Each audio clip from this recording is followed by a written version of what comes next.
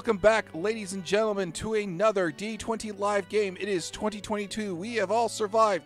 And welcome to the worst tabletop game in the universe, except it's not because they're still fatal, Baron Munchausen, where each of us take on the role of some kind of weird aristocrat or whatever the fuck we have come up with the shit we have left over in our homes.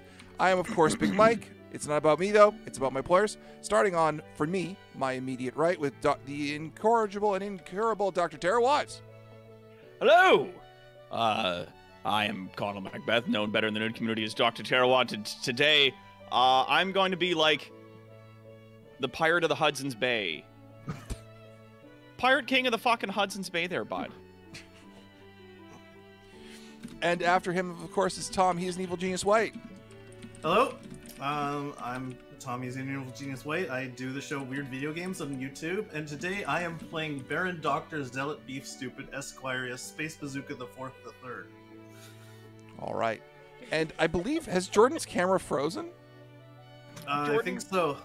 Jordan froze on a look, a mixture of joy and shock. Okay.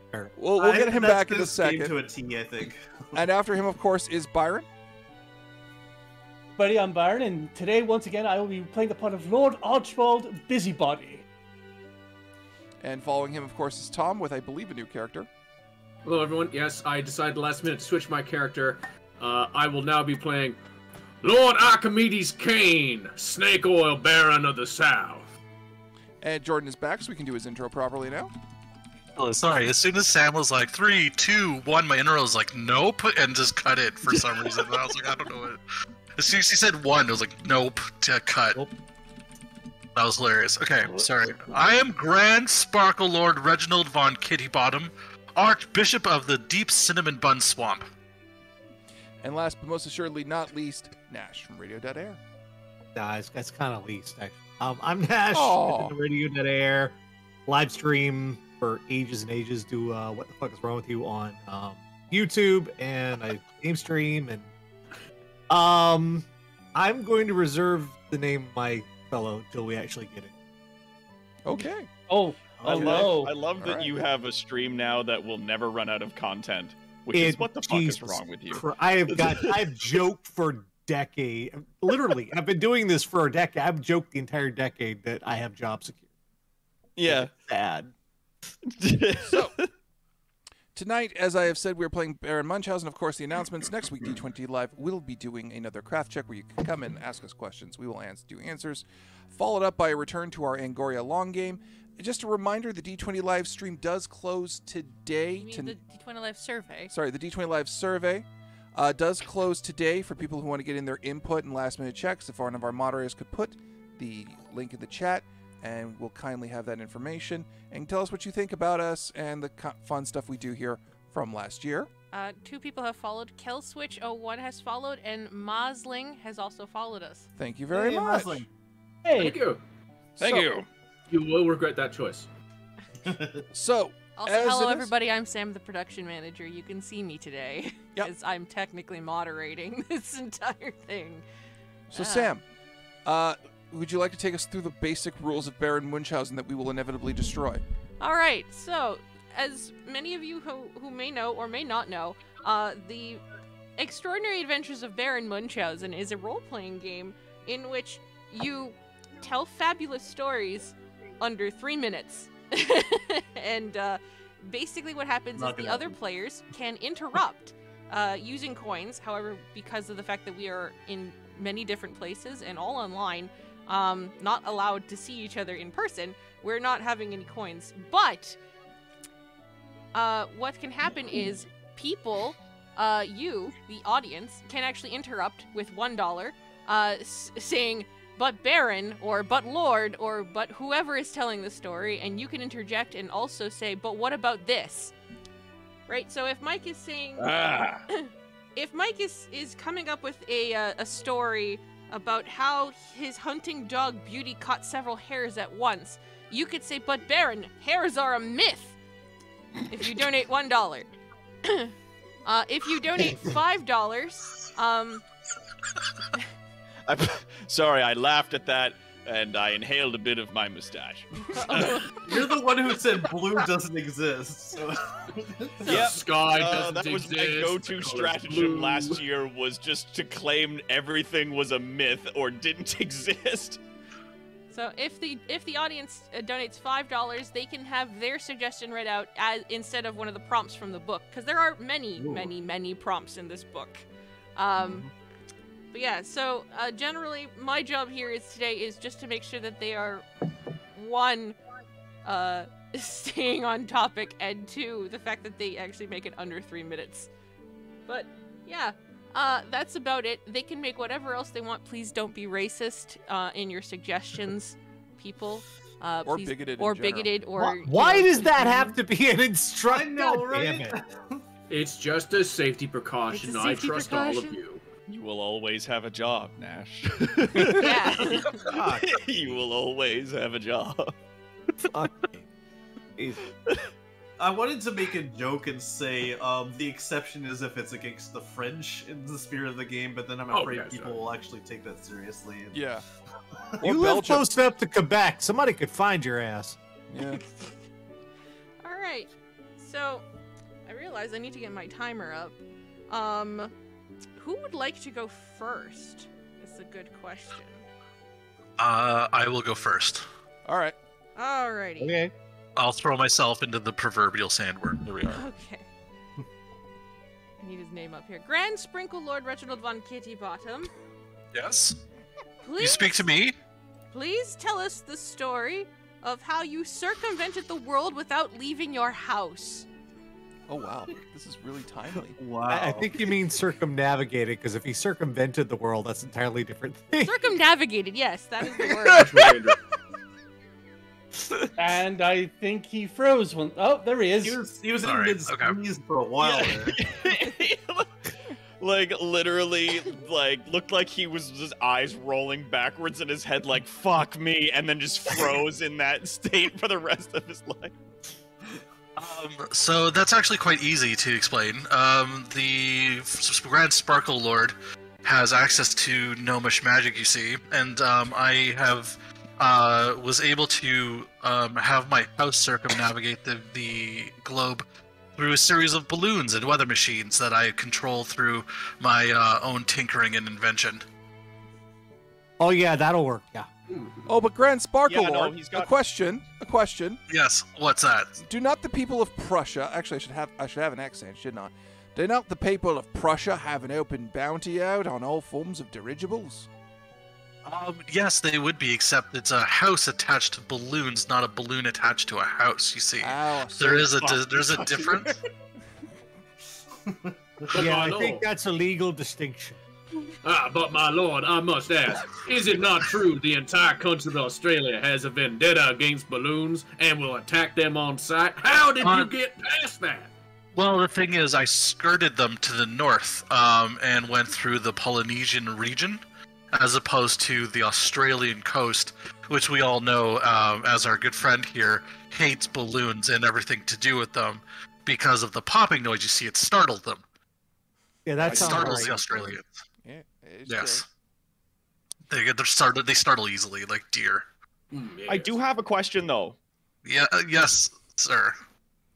So I know that the propulsion for your weird house balloon thing goes on based on these tiny, like, fucking legs and arms that stick off the bottom of the house, and they kick and paddle through the air and such. And I know that that's a whole Yes. thing, but how do you Yes. feed them? It's we take donations from the Cinnamon Bun Swamp. The entire building is powered through cinnamon bun refuse. Good for So them. we're talking about crumbs and the juices left over in the pan at the end of a cinnamon bun tray. You know what I mean? And so by having all of these dirty pans down there, they not only fuel the house but also clean my dishes. So really, that's it's a 2-for-1 efficient. sort of situation, and it's quite good. That's efficient, yeah. Yeah, it's very efficient, actually. Yes. My lord, Yes, sir. how was it you were able to evade the monsters in the lochs of Scotland? With their Quite long easily. necks?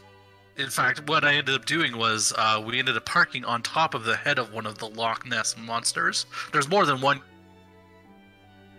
Damn it! Oh no. He's taking a moment to collect his Taken thoughts. by the Loch Ness We're monsters. getting some wicked though fucking screenshots of him in Frozen. Hey. Sorry. You're back. So we actually parked on one of the Loch Ness monsters for a little while. There's actually a family of them plugging up the loch. That's why it even exists in the first place. They're wedged in the port between the loch and the ocean. Well, So Is that time. time? But That's Oh, that 5 happened. minutes. Oh, I had so many more questions. Oh, that's so short. This is gonna be difficult. yeah. Oh, What's up? Rob Hagen has donated $1. But he didn't interject with something. So we just took his money. Oh, Rob. Tipped us $1. Thanks, Rob. He didn't write anything. Okay. Did we Bill. up it to 5 minutes instead of 3? Yeah, we're gonna need more time. We're Okay. very full of Yeah, shit. we'll definitely Jordan, need how more about you time. get an extra 2 minutes then? wondrous, excellent. Continue. All right. Now, Barry. So, Lord, Sparkle Boy. I have a Sparkle question for- bottom. Sparkle Boy, I got a question for you now. How did you avoid altitude poisoning? Because of the fact that every time you pooped, it would have just fallen out of the house, thus lowering the weight of the house and causing the house to rise. This I is a actually- good question. Thank you. I I thought about actually it for also 3 had a seconds. question about the Loch Ness monsters that I'd like to return to. Yes, that. continue.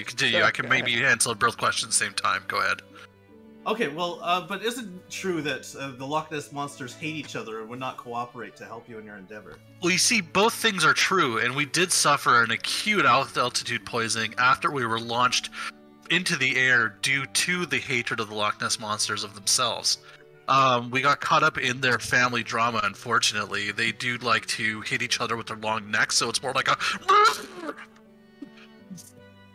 So they smack each other, their heads together, sort of like in a ramming motion. Like a giraffe.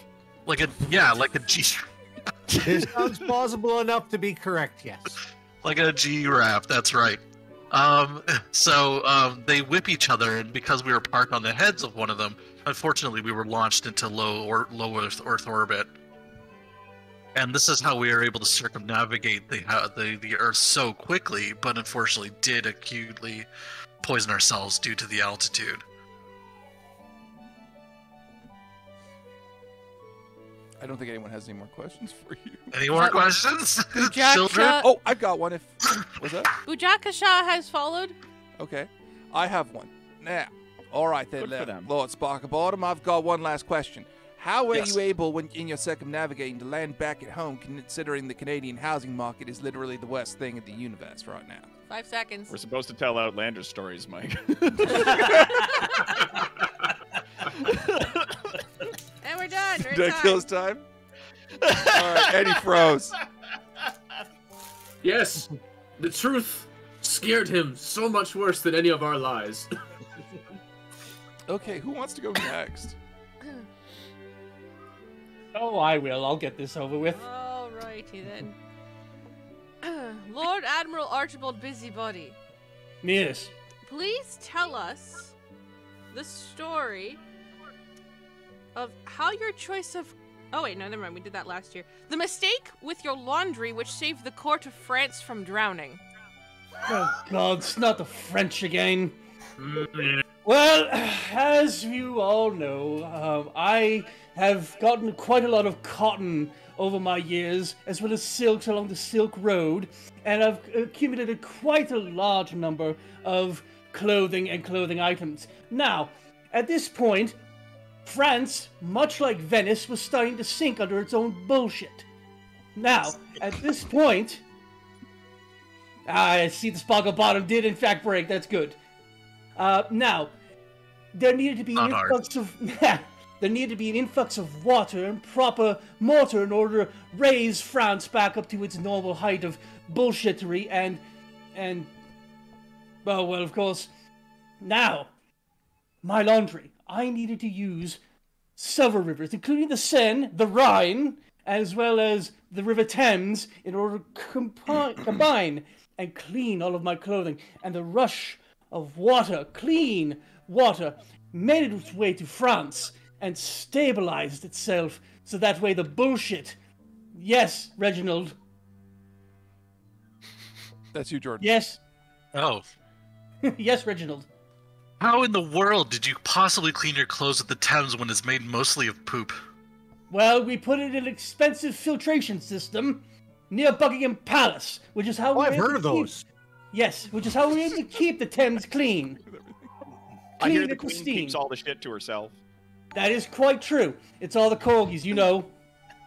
Naturally. So with the clean Thames water, I was able to clean my clothing, and thus the water levels rose back in France, stabilizing the bullshit under it, and thus saving France once again. Rob has interrupted. Vice Admiral Fuzzybottom, aren't the French actually nudist by decree of the king? Is he supposed to answer that, or am I? You are supposed to answer that. It's Ah. like we did it. Well, as we all know, France is where God forgot. So naturally, the godless heathens of France choose to not wear clothing. That's a well-known fact. That is a well-known fact, isn't it? Thank you, sir. But yes, but the fact that they didn't have any clothing meant my clothing had to be cleaned and cleansed in order to raise them back up and save their horrible province, even though they have ridiculous, horrible nudists smelling of cheese and indifference. I have a Do question. I have any actually. other questions from the gallery? Yes. I do, actually. I have a question, as my accent keeps Yeah. shifting every 12 seconds. Now, how are you able to bathe your clothes in the Rhine when, in fact, the Rhine is just another form of cheese? You just have the rind of it.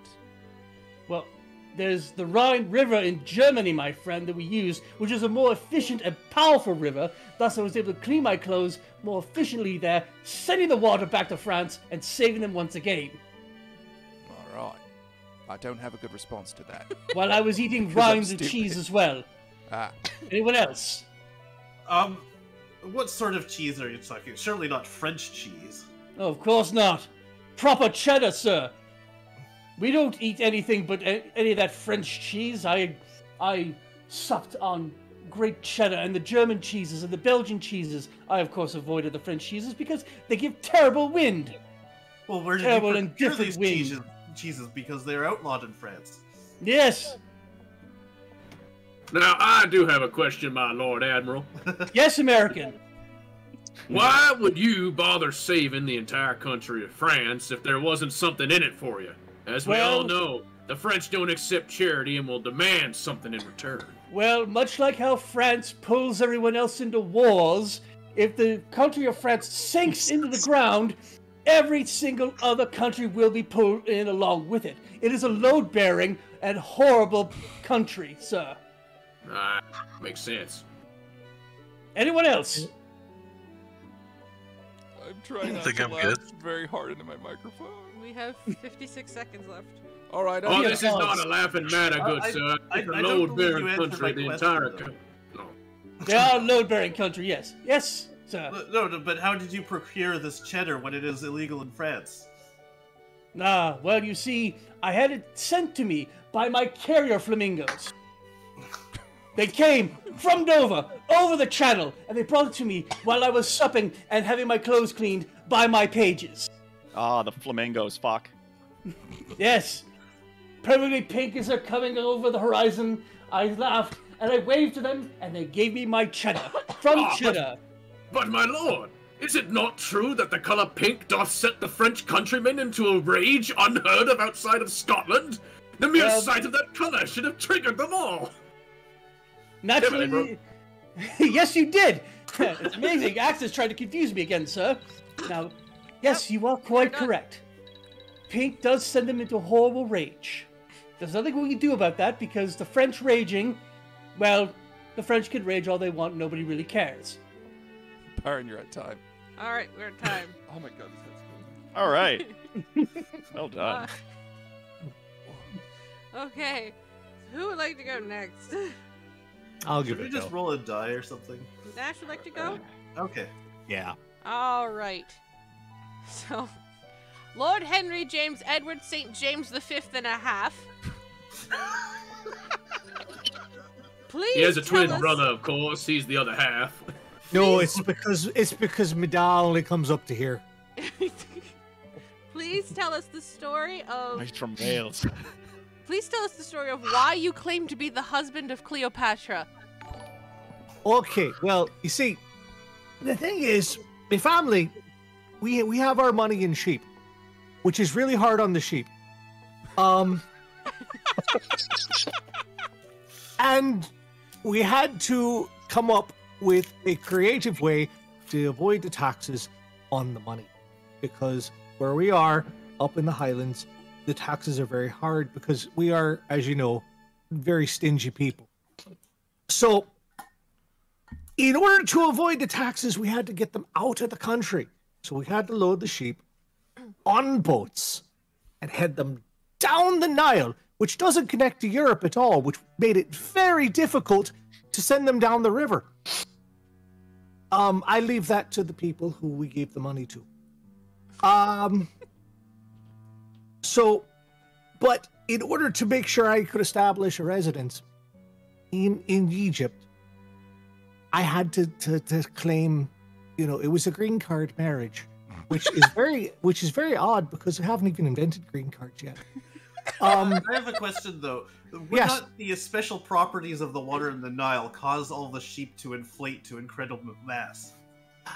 I thought the same thing, but I didn't want to hurt their feelings by mentioning it. So, Fuck.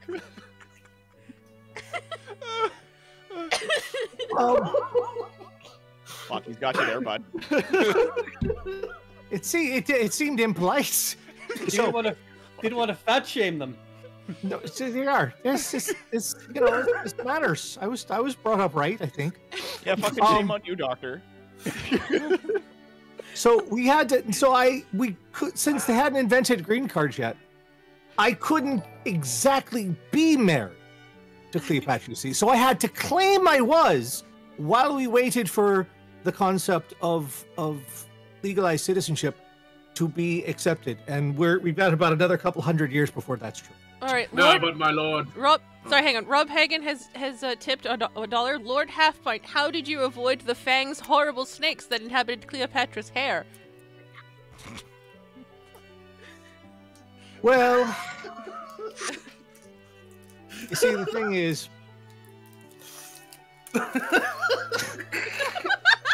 I await your answer.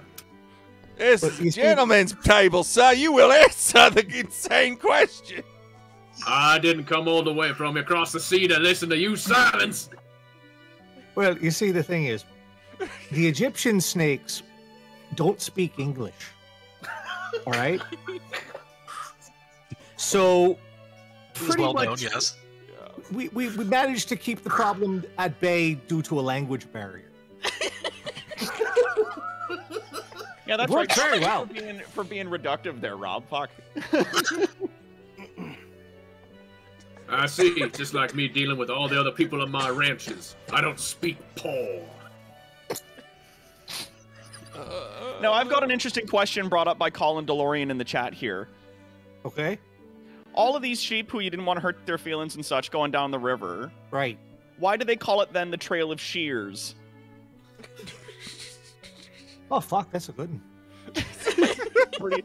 I thought it was pretty fucking clever. So I thought I'd bring it up. That is a good one.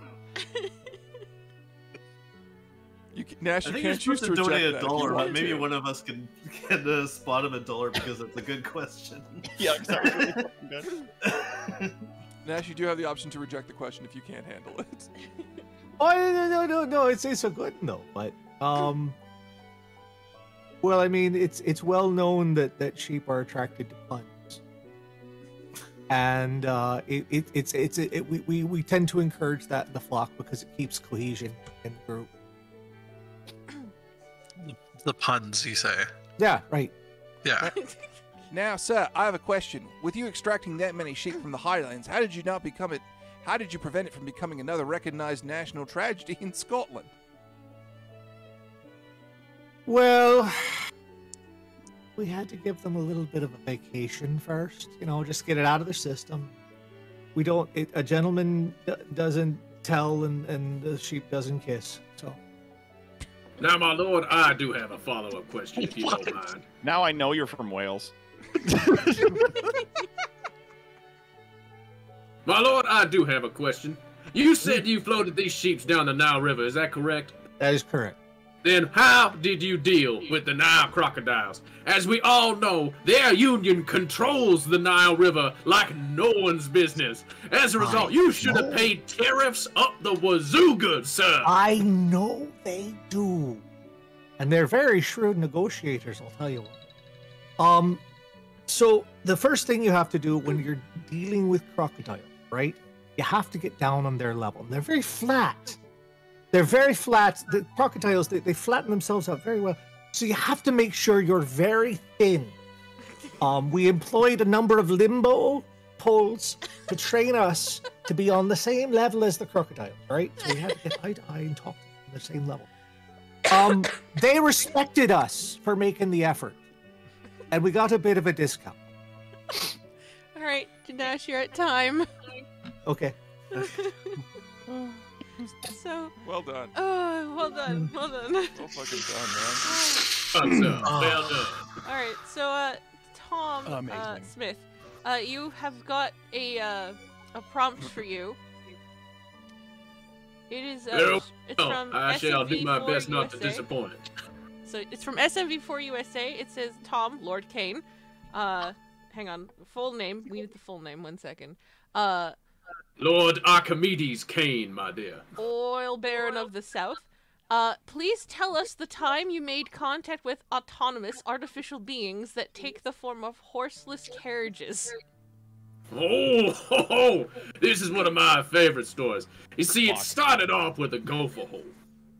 See, I was minding my fields, searching for oil, as I often do every Thursday between hours of 4 to 6. Every other day I find one, but this day, sadly, I lost a dear horse as it tripped into the gopher patch and was lost to the depths of the earth. I managed to jump off, and I realized this must be a gopher of unimaginable size if one of its in their holes could swallow an entire horse. So, left in the fields of one of my vast tracts of land, I decided the only thing to do was to hunt down that gopher and make it my own. It was on my land, it was mine, it was my property. That was the only thoughts going through my their head. Did you marry That's that in the gopher? Magna Carta, yes. And I did not marry that gopher, sir. My wife would have found that very offensive. Is your So wife anyway. also a gopher? She's a goer, if that's what you're asking, but she ain't no gopher, sir. Now, as I was saying, I realized that if a gopher had a hole big enough to swallow a damn horse, I would need something faster than a horse to track it.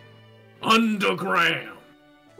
So I compiled the greatest engineers America and Mexico had to offer. 'Cause as we all know, Canadian engineers cannot function unless its device built on top of snow. Their schooling only develops things for snow. Yeah, we just use Chesky Terriers. So, assembling the greatest engineers most of the good parts of North America can acquire, they developed an outstanding device using gears and steam to crawl amongst the dirt, and they called it the Go-Go Dirt Machine. Using this Go-Go Dirt Machine, I tracked down that gopher. It was bigger than I could imagine. It was as large as the smallest house that I own. You all can imagine. But isn't, Please imagine. but isn't there an actual patent on a Go-Go Dirt Machine actually owned by Thomas Edison? Oh, who do you think I got to build it for him? Who do you think's finances his crazy ideas? You see, I picked him over Nikola Tesla for one very, very important reason. Oh, this is better begin. Honestly, I forgot I think it was just because I didn't like his name. Tesla. Doesn't roll off the tongue I've at heard all. Tesla has a bit of a musk about him. Oh, indeed, indeed. He got a Unfortunately. foul musk about him. All It right. smells of intelligence and ethics.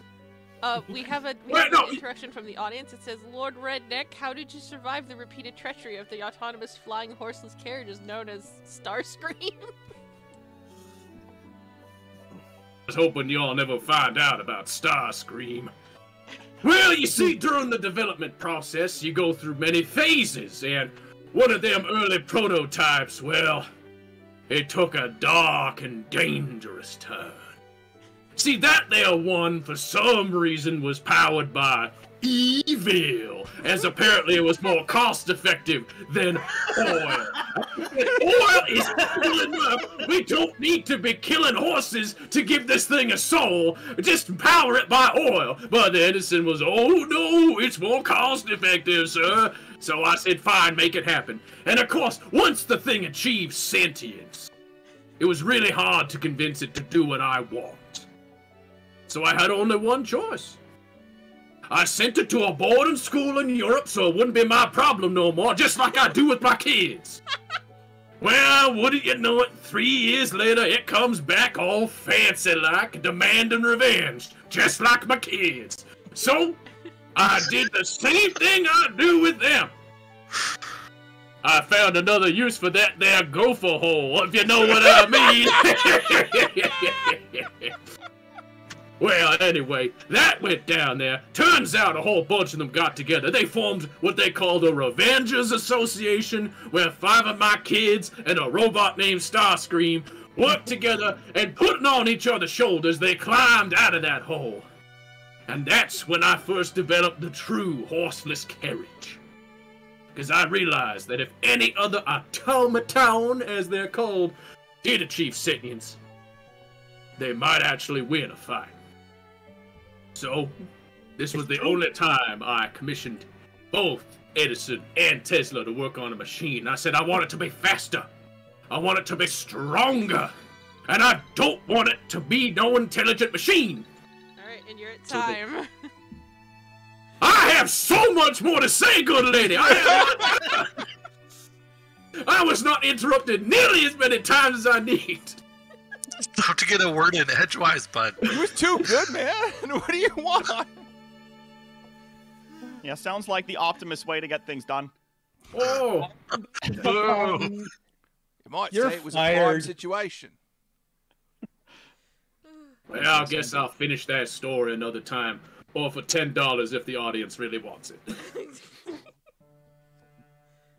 Alright, who would like to go next? There's 3 people left. All up the top Just- row. I can go. If not, I'm gonna start choosing. Okay, Mike's gonna go? Yeah. Alright, so. All right. Governor- Hit me with it, you little Sheila, Samantha Sheila light. Oh, God. Okay, Governor Gary Baldersnatchy. Yo. You're pronouncing it wrong. Down under, we pronounce it. All right. Please tell us the tale of why a man in Dublin has a contract stating he owns your right leg. That's a fascinating story, actually. You see, as an Australian, we are, of course, naturally criminals. So we have to use all kinds of ways to kind of geriatrically and retroactively form a legal parliamentary system, much like making a prom dress out of carpet samples. So in order to make sure that I was a legal holding person in Australia, I needed to find a different educational and legal body to allow me to have legal precedence to own anything. And to do so, I technically had to engage in a form of legal balderdashi by selling parts of my anatomy on the open market, so that way I legally counted in Dublin. And as we know, the Dublin economy is unshakable. That's true. So It's known for that. It's true. I made my way up to the lovely place of Dublin in the nation that it is in, that I have not forgotten the name of. Ireland! And You're doing terrific. The finest education that Australia has to offer, right there. Right there. and proceeded to solicit my leg. Of course, based on my outfit, many people had come to the alternative idea that I was offering my body for things other than pure real estate legislature. So I had to beat off many suitors. No one's sorry, what interrupting me, now? which frightens me on several levels. Now, my lord, I do have a quick question for if and you don't mind. I welcome your inquiries. If and yous was selling your body parts to the highest bidder to various people, what's was stopping them from claiming them and hacking them off you? That was half the excitement, actually. You see, I was an underboxing champion in Australia, which is just boxing, but it's down under. So anyone who actually tried to claim my body parts had to get me in a best 2 out of 3 tickle pull fight. And I have never lost a tickle pull fight with man, beast, or automaton named Starscream. Well, that's just tradition there. Oh, yeah. So while running around in Dublin, I found myself in a unique circumstance where 5 men wanted my leg, because I had proven its incredible physical abilities by kicking exactly 3 old nuns and getting away with it, which made it fearsome and an act of God. But how are you able to fight off all these people if your other leg had already been claimed from the Queen of Belgium? You see, the Queen herself was quite enamored by my fighting prowess of my other leg, so she gave me a free open license for combat in Dublin. Governor Baldersnatchy, didn't Dublin ban all Australians as per the terms of the treaty that ended the 5th Emu War? That's why in Dublin, I am known as David Belgium. And since they banned the Australians, they don't actually recognize the accent anymore. Nor do I, in the rate at which I have distorted this into a horrible nightmare of accents. So really, I was in the clear. But my lord, did not the Belgians, the Australians, and the Irish not sick their feral lawyers on you that are fed only 1 Bible a week? That's why I started stealing, taking payment. Not stealing, I took payment in Bibles, just in case, strategically. I needed to deploy decoy Bibles. They were more. Yeah, if you crush them up into crumbs and sprinkle them across the floor, that keeps them there busy for days. Palm 27, stop them right in their tracks in the middle of the thoroughfare. They have to count them like vampires. Exactly like vampires. Okay, but at the time, was the Bible not yet translated into Australian?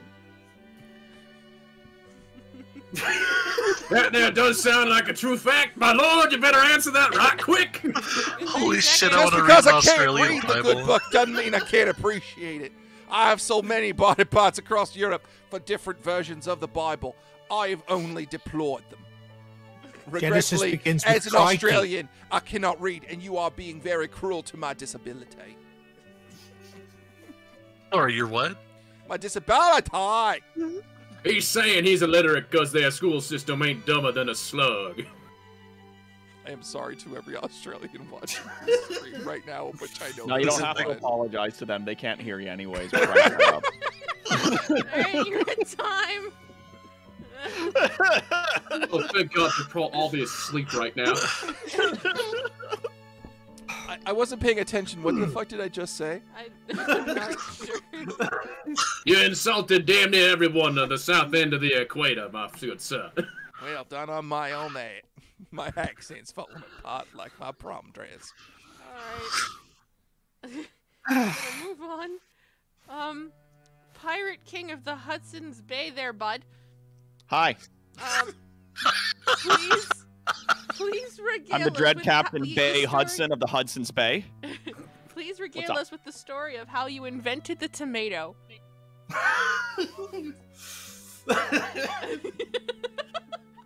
I am both intrigued and confused. And how did you get those wily Italians to accept it so readily as an economic unit? Oh, unfortunately, I will get to that. Unfortunately. So the year, of course, was 1672, and there I was, pirating out of the Hudson's Bay, as per usual. We only get about 3 good fucking months a year to do this with the ice and such. And our boat, has no propulsion beyond a bit of rowing, and of course, since the slipstream's been moving around much as it has been, all we have to do is clear the bay, and then the sea just carries us wherever we need, right? Occasionally, you run into a few good pirates out there looking for a good scrap, a proper Donnybrook. But we don't have to worry about anything of that sort, you see, because when we sail upon them, all we have to do is show them our big bare chests, and their ships just burst into flames, and I think good for them.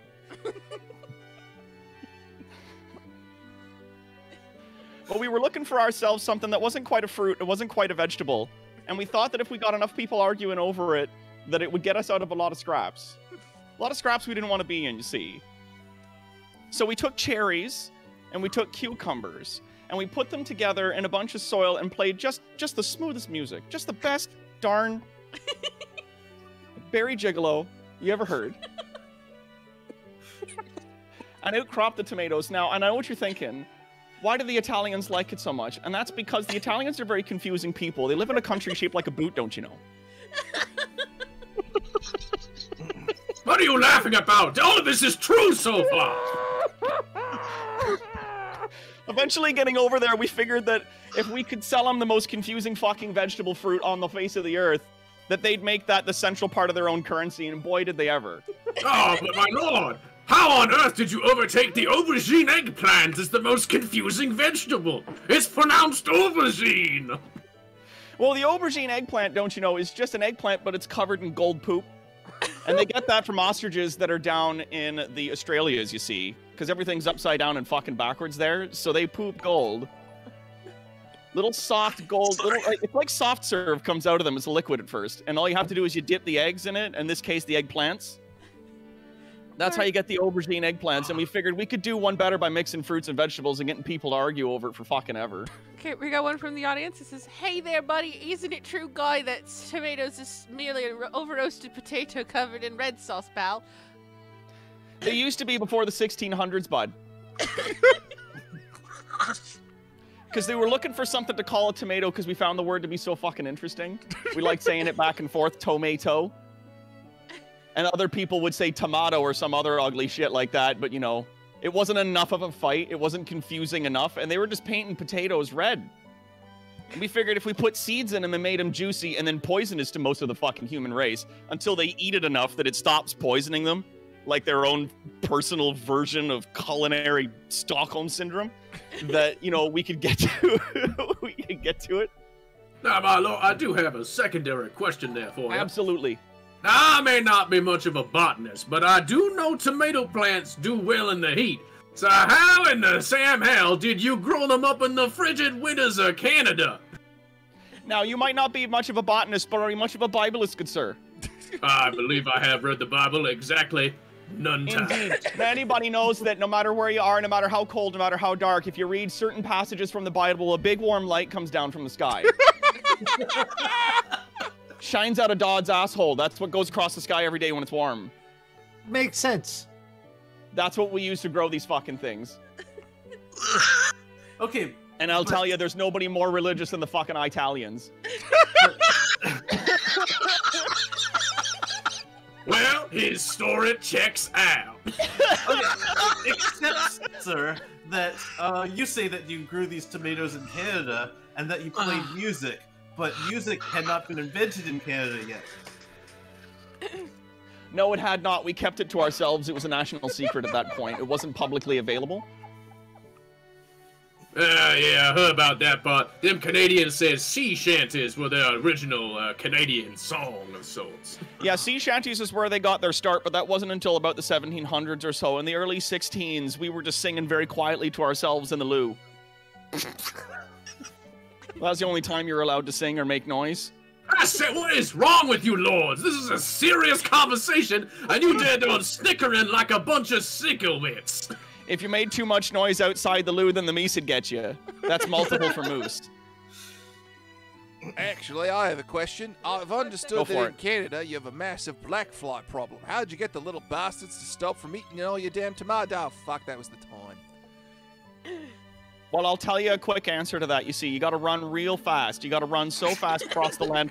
It's so very cold up there, they can't keep up with you, beating their wee wings in the icy, frozen north. But I tell you, after about a day and a half of jogging like that, you got to piss so goddamn bad. And that's when you go in the loo and have yourself a little sing.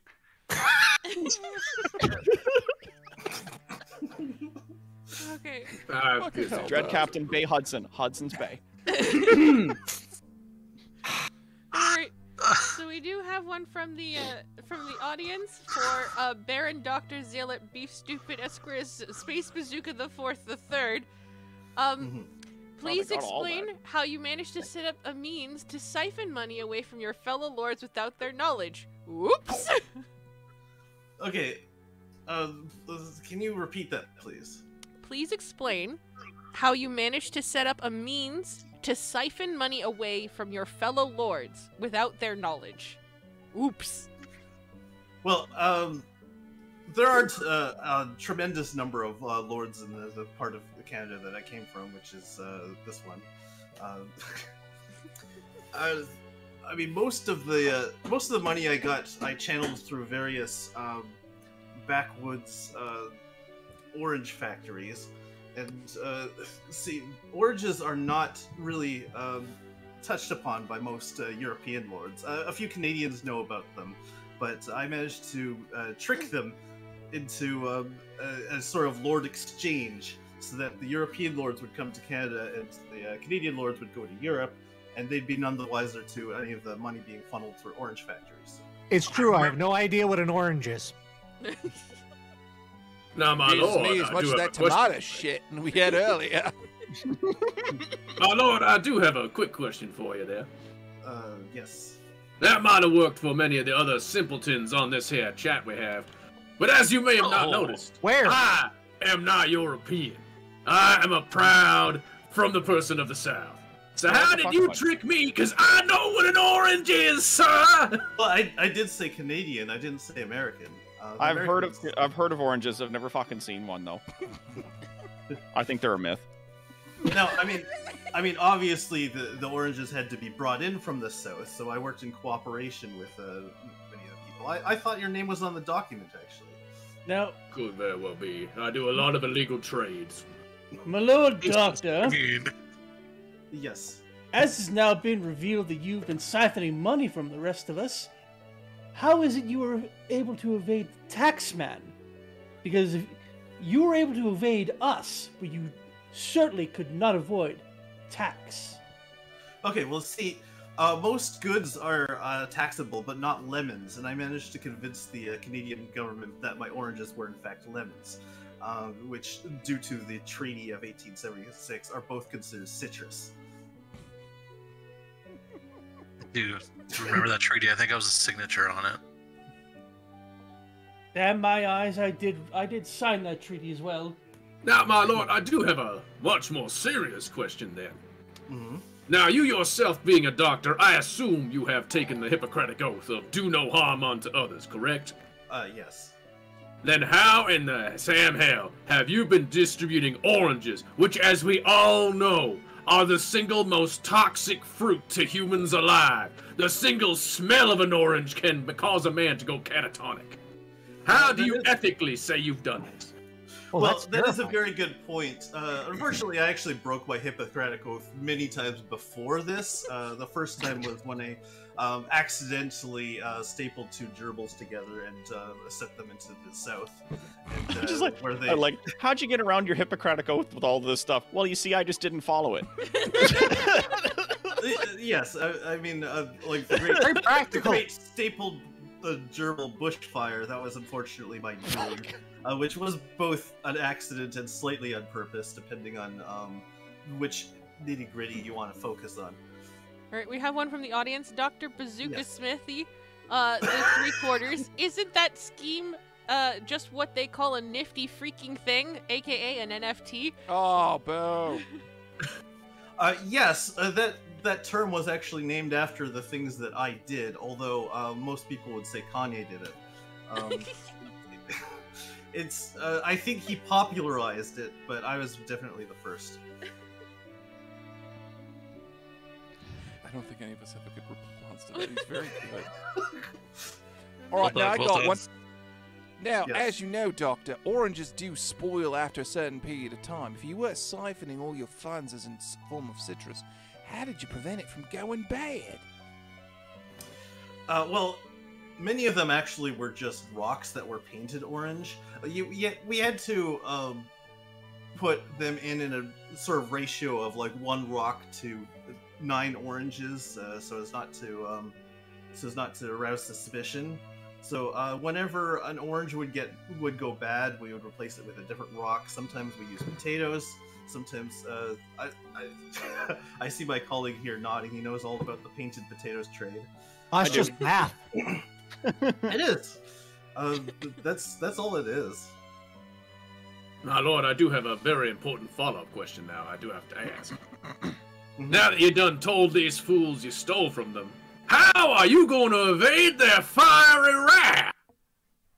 Oh, well, see, the money is already spent. That'll do it.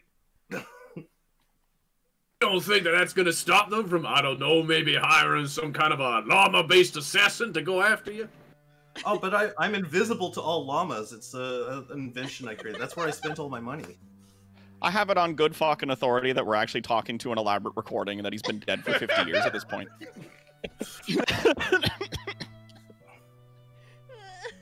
Explain a lot.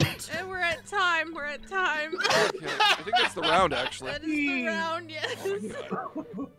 I gotta adjust this fucking thing. Wow. Excellent work, gentlemen. Excellent work. I have to go to the bathroom. Go. Alright, go to the bathroom. Who We're the gonna- fuck won that round? We'll take a minute for the audience to choose which story did you prefer while Nash goes to the bathroom.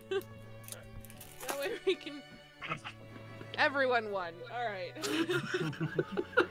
That's not helpful. I meant, It's a good I way think the whose line audience, is it anyway? The points don't matter. I think the truth is the audience clearly won. They got to listen audience to all wins, that. Yeah, the audience won. Oh, I kind of low-key want to switch to a Matt Berry voice now because I feel like I've shot the Australian accent in the Narita valley. Zuma, we are currently playing the Extraordinary Adventures of Baron Munchausen, in which our players create incredible, extraordinary stories from prompts that either you donate to or I read out of this book, because there's a lot of them. Fuck is there ever? My two stories, one hands down. The good Dr. Taro, one in my eyes. Aw. You're a peon, he's a peon, everyone's a peon. The Southern Gentleman one, Oil Baron. Oh my god.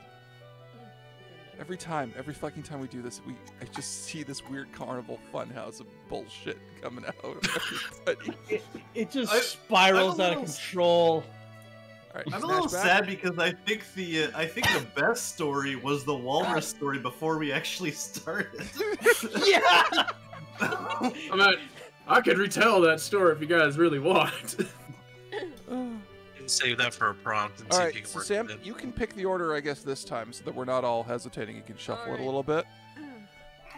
So who do you want to go first? I'm just gonna switch to a different fucking accent, so because even I hate my Australian accent. Okay, hang on. As do the Australians. I'm sure the Australians are just happy to be included. Alright.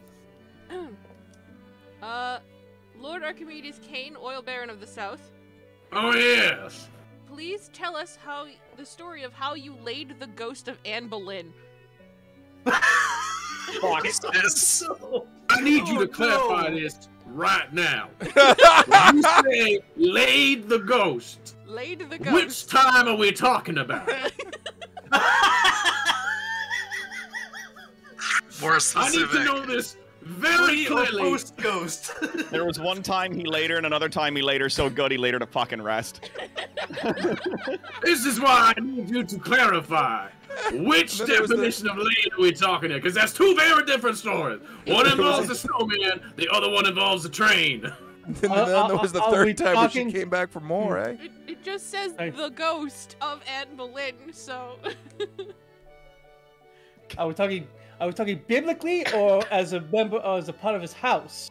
I think that's up to I him. think that's up to him of which story he wants to tell at this point.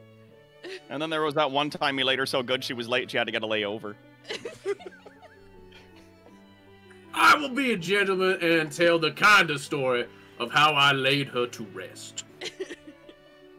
Because the other story is far too graphic for this kind of a crowd. Yes, yeah, busting makes you feel good. Indeed it does, my good pirate sir. Indeed it does. Sorry, This story takes place 3 months ago. I had just gotten off of the grandest train that money could buy, the HMS Train McTrain. I foolishly let one of my sons choose the name.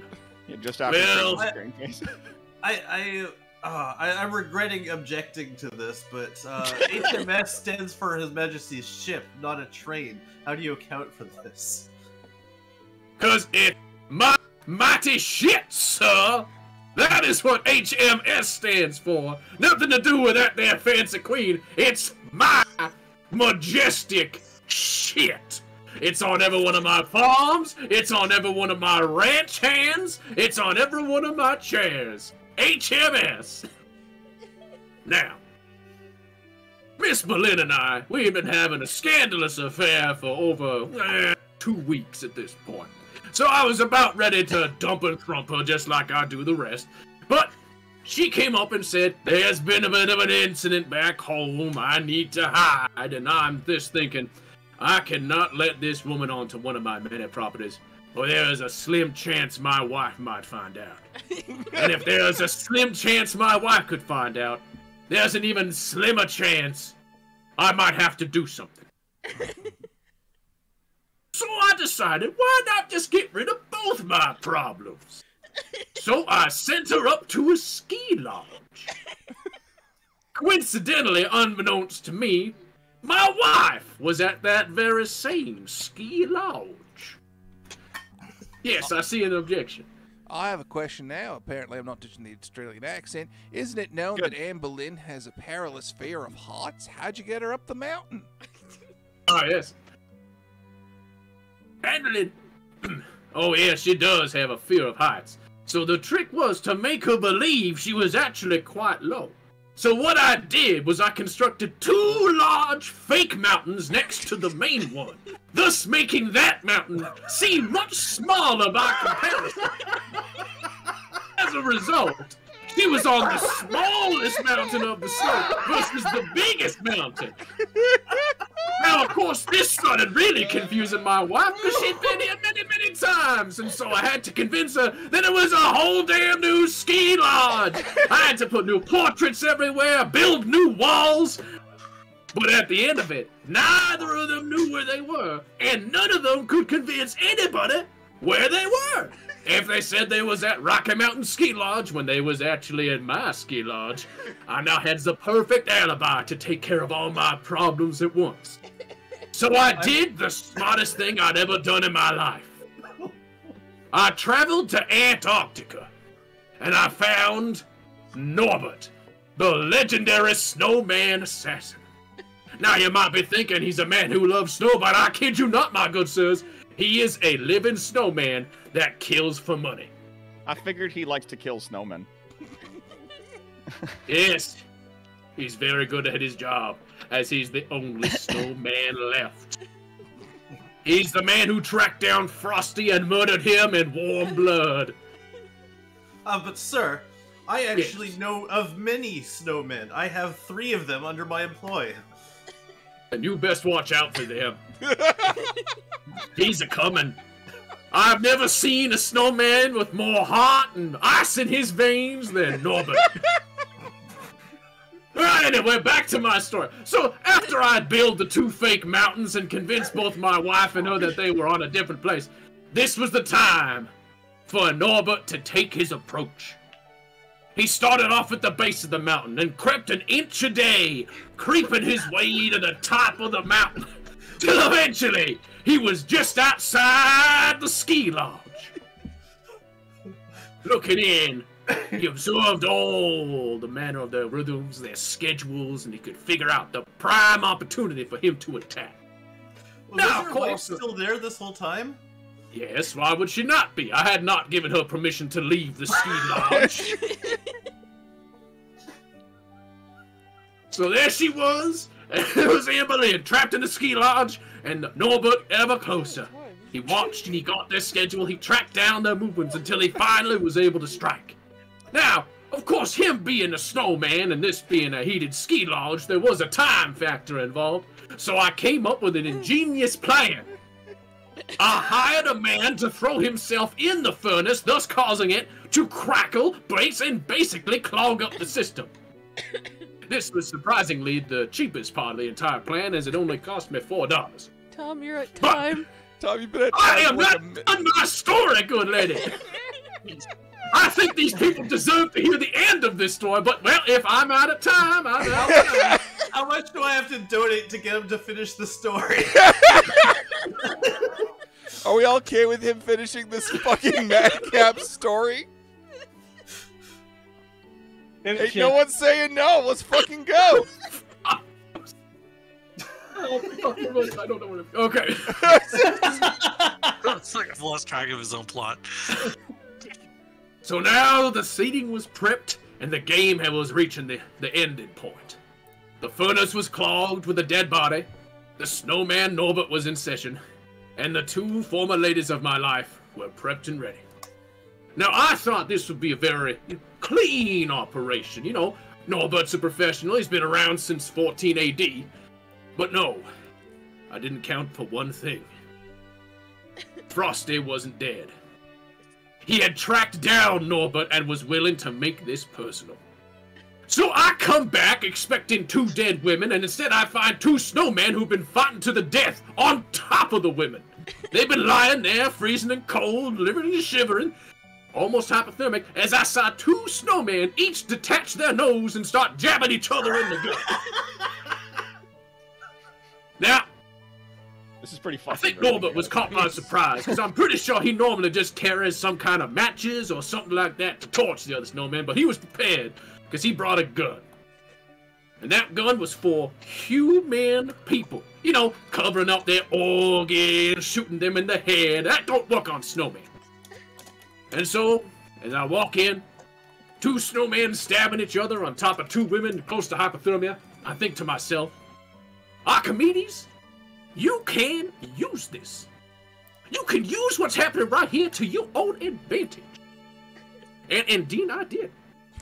For one of those mighty stabs them snowmen did, they nicked Anne Boleyn. And as a result, her blood did splatter onto one of the snowmen.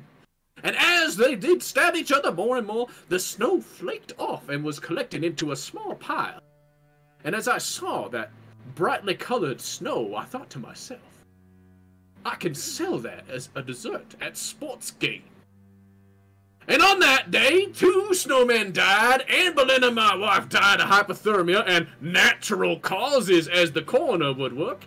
And I invented the snow cone.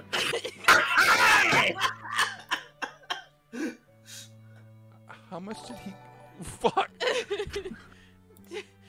Tom. In retrospect, that was entirely horrifying. Congratulations. Needed to make it official. I'm absolutely donating so Tom can finish the story. PayPal you back the money, Tom. Fuck. I apologize to everyone who had to listen to that. I had no You're not idea what sorry. I was doing at You're any not point. sorry. You would have stopped soon You're not if you were sorry. Sam, who's next? That broke me a few times along the way. Oh my god. I had a follow-up question at the end where it was going to be this American Psycho. Yes, but sir! you're I right, am you taking did. follow-up I have questions to- now. No, you're done.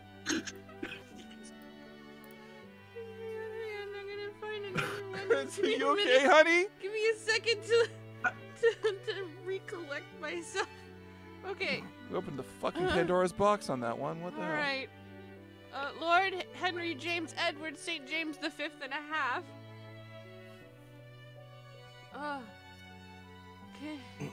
Could you please tell us the story of how you deduced that all the monks of Westminster Abbey were devil worshippers and what you did about it?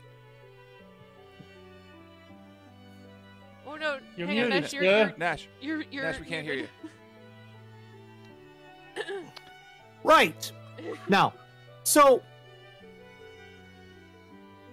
you have to. The thing about devil worship is they don't exactly specialize on a specific devil, because there are multiple different devils. You've got your Beelzebubs, and you've got your Azazels, and you've got your Lucifers, and you have your generic lords. You're Cthulhu. Because, you know, yeah, you've got a couple of them. A few Demogorgons in there too. Aye. Now, there are so many of them that if you're worshiping the devil, you have to, as they might say, you've got to catch them. You've got to catch them eventually. And the way I deduced that the monks were worshiping the devils was they were in a desperate race to catch them all. They were competing against each other. They were sneaking around here, there, hither, and there, going into the tall grass, and just all sorts of manner of ridiculousness, trying to catch all the devils. But isn't it true that the monks of Westminster actually took a vow of leglessness and could not go about their property like that? Yes, they did. They did. But the way they were going about this was they had to fling their balls in order to catch the devils. Fuck. You see, they couldn't chase them, so they had to fling their balls. It was the most unsightly way of dealing. It was a most unsightly thing. Believe me, I didn't want to have. It's in my mind. It's scarred in there. Just these monks flinging their balls all over the place. Not the first time in human history that a bunch of holy people tried to catch monsters with balls.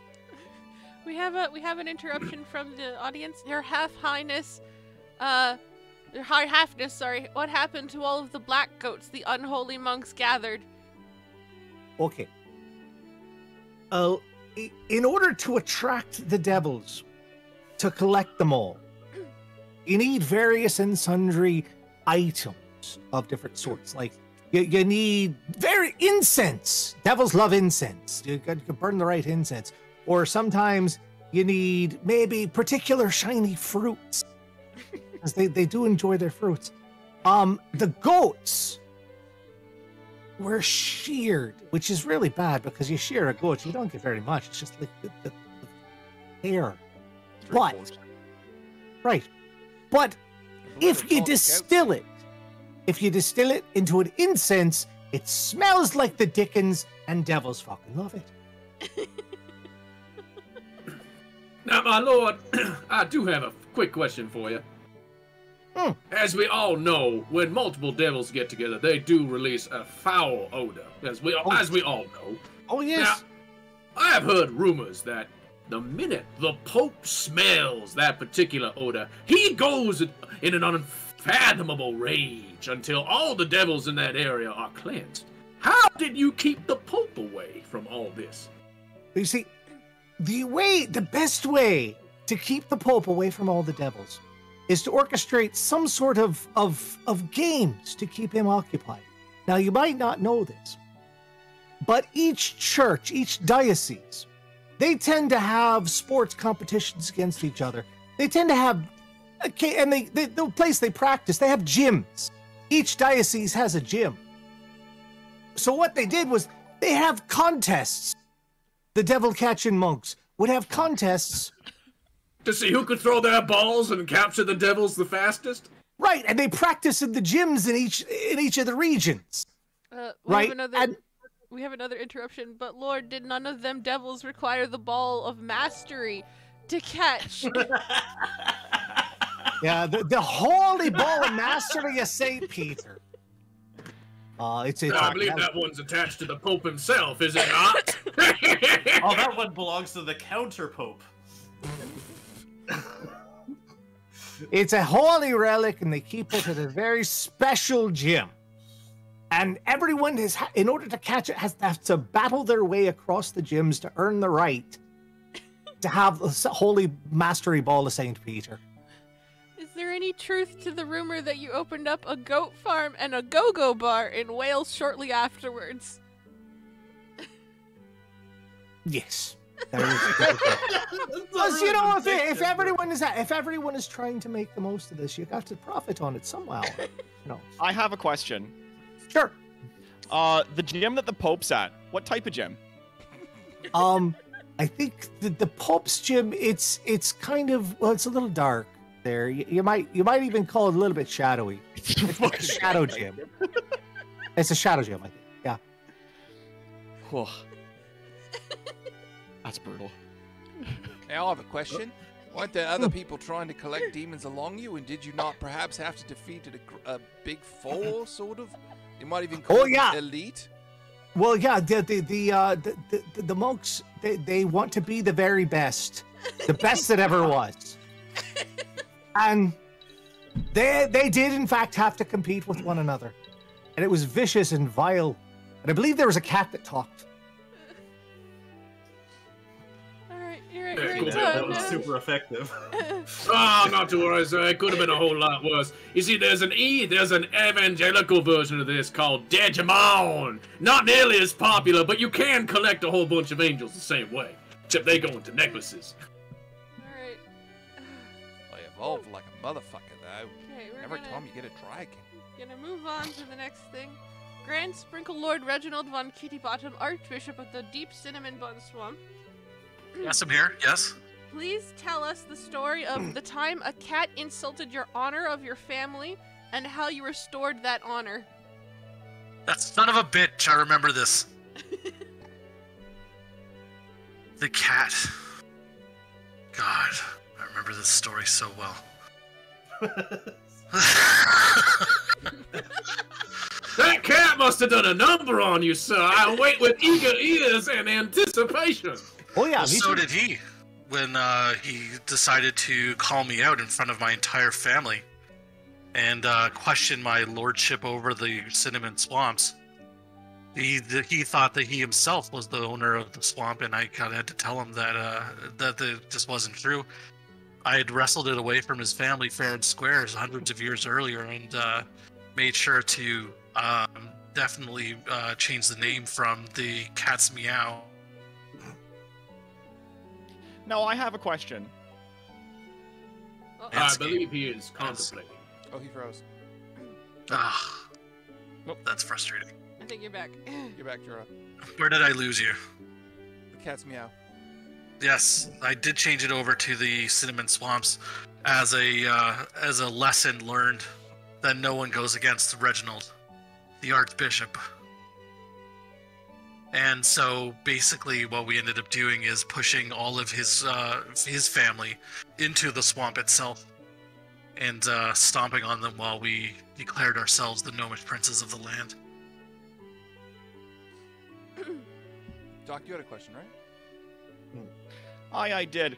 So, I know nothing brings a man down like an awful puss, and you got yourself a bad case of PTSD, post-traumatic stress disorder, and I'm wondering how you deal with that. Well, it's a struggle every day, as you can imagine. As you saw my initial reaction to this, I'm still not over it. But I remind myself every day that not every cat's gonna be a mouthy bastard, and it's gonna come at me about my family's lineage, because they get pushed into the Cinnamon Swamp, and that's just what gets happened. It's not a deep swamp, it's not a deadly swamp, but it sure is cinnamony, and cats hate that. It's deep and deadly enough. Now, I have a I question. do have a question. Oh, It's how do you attribute to the rumor that the cat is still out there to this day, terrorizing people with catty remarks? Well, he is, and that's the problem. That's why I'm very upset about it still. The point is that we need to make sure that these cats don't get us so uppity, and I'm sure that the Lord Archibald can contest to this, as I could see one roaming around in the background of his room. Now, That sorry, we have another interruption. Now, Archdeacon Frozen Bottom, wasn't it true that the cat in question was armed with a team of rocketeers? yeah, well, that's how he ended up invading the swamp in the first place, and we had to make sure that the Rocketeers were no longer a factor. So we ended up clogging up their engines with the Cinnamon Swamp, who, it's very viscous and sugary, and it doesn't react well to. Most technology doesn't react well to it, as you can imagine. So we ended up smashing just like into the intake engines, just cinnamon bun after cinnamon bun. And all that would come out of it, instead of just rocket propellant, was a foul-smelling burnt concoction. It just caramelized everything inside of the engine. So Well, we insurance ended up- doesn't cover that. no, it doesn't. And we checked their insurance policies beforehand to make sure that they would have to pay a sizable deductible based on this. So we ended up having to. So they ended up having to. Uh-oh. He'll be back. Hello. There you are. Hello, there you are. And so we ended up having to make sure that they had to pay a sizable deductible to get home with their mangled up Rocketeer packs. So they'll think twice before they come after me again, or they'll get dropped from their Rocketeer insurance. But I have a question about what years did this take place over between the swamp being known as the Cat's Meow to the cat trying to forcibly take back his land? This was during the Europe War of 1963. Oh, but that is when cats, in fact, ceased to meow for about 70 years. In mourning, for the loss of the cinnamon swamps. True. So fast. Pardon? So fast. You're quick Well drumming wrong, played. man. So impressive. Absolutely, and so they refuse to meow, and that's a shame because some people do enjoy the sounds of a cat's meow, but they decided to get together in solidarity, and I couldn't have it. So, you kind of, it's a lesson I learned from Ender's Game once upon a time, where you crush your opponent into a pulp, so they can't possibly ever come back to you. It's on my bracelet right here. What would Ender do? You fucking crush your enemies. All right. Well, we're at time. Yes, we I've got a are. question. Oh, okay. Whew. All right.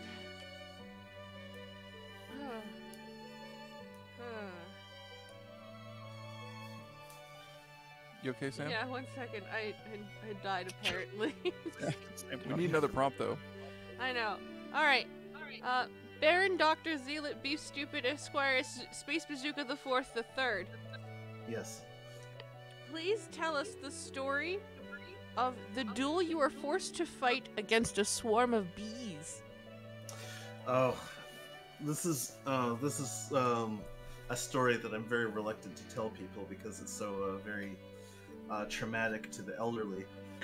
So this was at a time when I was on a big duel. What word would I use? Kink? I don't know. I was really into dueling at the time. Tom, it's did funny they that you do it? settled on the word kink, man. I don't know. Please. That's Let the amazing. man tell his story. Stop interrupting. I He fights don't with know. more than one sword at a time, and he's not ashamed about it, okay? Around that time, I was dueling anywhere from once a week to 7 times a day, depending on the size of the children that I was fighting with. And about this time, a certain Scottish noble said to me, "If you're going to pick on such tiny people, why don't you pick on a swarm of bees?" And I was ready to run because I thought he was going to make good on that. And in fact, he did. So the bees and I, at a pace of about 30 feet, with pistols, we took several steps. I took much faster steps, but there was a wall, so I couldn't escape. So I set my flintlock to shoot 100 pellets and hope for the best. I think I killed maybe 7 of them. The rest of them I did away with through just flailing. It seems to have done the trick, although I was horribly stung, and that's how I found out that I'm allergic to precisely 17 bee stings. Now, I've got a question for you, though. Yes. As was brought up in the chat here by SMV, would you call that, say, risky business? I would, actually. I believe the dictionary definition of risky business is from this specific duel, although there is some contention on that because there was also the bee duel of 1881 between a swarm of bees and a very angry duck. I also like how the chat just fucking erupted with literally any other goddamn word you could have used other than kink. I know, right? I don't know why I landed on that word. Now, back to the topic at hand. Good doctor, I have a question for you. Yes. Now, considering that you'd been poisoned by said bees and the bees had lost a sizable chunk of their numbers, why did y'all not take in your seconds? As I understand, the bees had a honey badger as their second on account of the honeys in the name. So who was your second for this duel, and why did you not send them in? Well, it was a matter of pride. I mean, I had built a reputation of defeating the finest of children, and I couldn't let the second take my place. Yeah, I'll have a Yeah, that's your question. reputation you want to hold on to. I have a question. I do understand. I've heard foretellings of you beating children all the way on my end of the pond. No child with a clean set of eyes and 40 miles of this man, they used to say. I have a question. How are you able to justify you beating up all these bees as they were fully grown adult bees? And you have a habit of beating on minors. Well, I didn't know they were adults at the time. I was assured that they were child bees. See, that's how he could get away with calling it a kink, is because he was sure that all the bees he was fighting was adults, right? Now, I do have a follow-up question. This is nothing to do with your story. This is more on my curiosity. Isn't there several orphanages on the way between your dueling site and your own abode? Yes, that is true. Do you get past that without strangling all them orphans? As you keep saying, you are a child beater. Oh no, I only duel with children who consent. Okay, you know what? This is sounding way worse than I wanted it to. Because I feel like we shouldn't be here. Yeah. I think I'm gonna yeah, call we're gonna it down tolerate just it. because we're getting... Ethical Can child we beating. delete Alright. this? No! Stop! We did it! We finally found a story we couldn't finish! We found an ending to something! Yeah, all we had to do was get into child abuse, and suddenly we found a story we didn't want to tell. How weird. No! No! We're all going to hell. We're all going to hell. Except anyways, that's fine. Tom, you did amazing. You did amazing, man. No, I didn't. We're all going to Dude, hell you now. fought like 100 bees! You fought 100 bees and ethically dueled children. Alright. Mariona has followed us. Thank you, Mariona. See, you got us Yes, a follow. thank you for following. Welcome aboard, You picked the Mariona, and wrong also I'm so time. very sorry. Alright, this one is a prompt from the audience. So Governor Gary Baldersnatchy, Oh no, that's me. All right, then hit me with it, you weirdos. please tell us the time where you discovered that all of the world is merely a stage for the entertainment and amusement for a bored being of immense power. Wait, let me hear that again. Thought we were telling weird stories. Tell us of the time Yeah. where you Close to home. discovered that all the world is merely a stage for the entertainment and amusement for a bored being of immense power. All right then. Well, this is a thesis I've been crafting for many a moon now. As when I started when I was 5 years old and I took a poop and my parents applauded me. So I figured there might be some merit to this entire stage methodology. So what I would do is I engaged in what is called open public performances. And on more than one occasion, I would just do elaborate things to gain the attention and love of the public, like punching a child. No, stop. I'm taking it off of him. Which for some reason garnered an incredible amount of applause. And so I kept just beating on things and realized that it had become a performance piece, which inadvertently caused me to create professional wrestling. For that, I apologize. But as a result, I kept going around beating on things to the applause of the masses, causing me... What the fuck is my accent even anymore? I don't know. But Cassie's It's like screaming 40 at you. It's like 45% Australian. Your accent's Oh, about as man, strange as your whoa. fucking ideology of digging a bullet out of your friend and then jamming it into yourself like that makes a difference. So in order to increase the mass appeal of my beatings into glory, I started beating on bigger and bigger things. And once you hit the tallest man, you're really only just at the smallest bear. How does no one have a question for me? I'm trying to I But telling a story, and it works so far. And as a result, my plateaus of attention got more and more involved until the gods themselves took notice. It started very small, of course, with Mephistopheles, lower demon of mischief, but at some point I stopped Zeus in the middle of a good dickin', because he needed to see what I was up to. And eventually, I was performing in front of the pantheon of the gods themselves. But at that point, my beatings had become an abstract performance, and really just a metaphor about my feelings about my father. But I have a question about why Zeus would be in Australia. Zeus is always in Australia. He likes... I'm not going there. I'm not saying... Not saying Zeus gets easy. No, ways he's in not Australia. saying it. It comes to So Zeus, here's and that's what's what we're fun. calling Not it. only are we all thanking you right now for not going there, but a future version of your own self is thanking you in this moment. You ripcorded out of that one. Oh, I heard where that sentence was going to end, and my brain stopped. Well, Zeus is everywhere. He's in everyone, mostly wives. It's good to know that someone in your brain's got a handle on the fucking brakes. Zeus likes it down under. Thank you. Zeus likes it down under. Here you go. God. Any God, we're further- skirting a knife edge right now. Ugh. Any further Okay. things? Yeah, I got a question. Go ahead. Who the hell do you think you What? What? Now, good sir, I'm afraid I couldn't understand them either. Would you mind repeating the question so that we might all hear? So who the hell do you think you are? I am the Honorable Gary Bouldersnatchy, puncher of growing things that live, and Zeus entertainer. And actually, to expand on that a little bit, I've got a question. Go ahead. Oh, God, he's got eyes! What happened? Well, when you run out of things to fight, sooner or later you gotta punch a god. And man, oh man, do gods punch back. I remember my first fight was in a go down with Eros, and I thought he's a Nancy boy, but man, that bastard's got a name with a bow.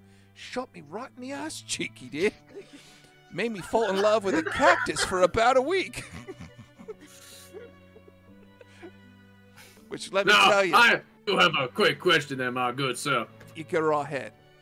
I may have skipped one or two Bible study classes, but Nope. is it not true that when man interferes with godly domains, they are usually smited immediately and what off? How do you avoid them their smites? Because you must have pissed off a number of gods. Oh, I didn't. I was smarted back to the fucking Stone Age. That's why I live in Australia. Fuck.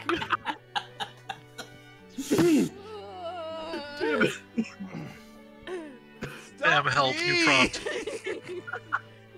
Damn Is help. there anyone who's not mad now, or Ended everybody so far? Alright, this is gonna end it. I'm gonna end it there. This is gonna end it there. okay? Sam help.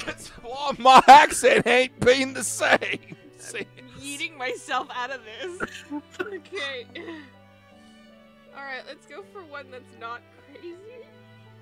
One that might not be. Luck. Fucking try. Oh yeah, do your best there, Sam. Alright. Pirate King of the Hudson's Bay there, bud. Yeah. How are you now? Please tell us the story of how you and 3 rabbits lifted the great siege of Gibraltar. Fuck. All right, well. So as you all know, in the early 1600s, Gibraltar was actually located in South America. Of course. So all I had to do, instead of getting out of the Hudson's Bay because the ice wasn't melting in this spring, all I had to do, though, was to unhitch the ship from our dock that we had there, and then we just got ourselves flushed down one of the many rivers, like the billion fucking rivers that come out of the Hudson's Bay. That washed us, and we got eventually through the United States, or what would later on be called the United States at this point, peed out of Florida, and then made our way to South America. Easy peasy. Eventually making our way down to the South Americas, we came across the first place that we found called Gibraltar.